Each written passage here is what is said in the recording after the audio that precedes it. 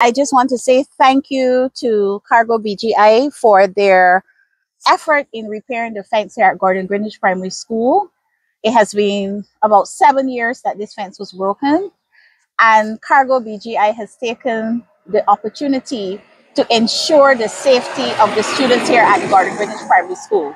As Mr. Codrington would have said, it has been an eyesore as he passed this street up and down daily, and therefore they took the initiative to invest in the future of our country, because any investment in a school is an investment in our country, in our businesses, in Barbados. So we want to say from the Gordon Greenidge family, thank you to CargoBGI for their effort in repairing the fence. We also want to thank them for the signage which they've erected with our school name and our motto at the front of the school.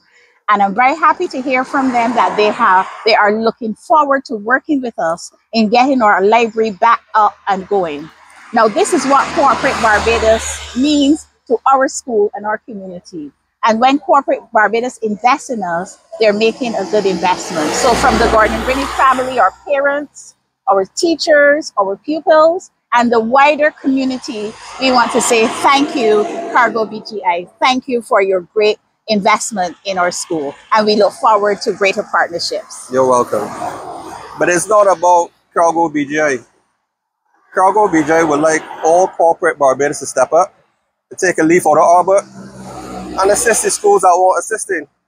It's simply about that. Just assist where it needs to be assisted. It's not about CargoBGI. The same way that I could see, or anyone could see, the fences broken down, it could be any school. We all have children, or we know some person that has children. We should be able to help wherever we can.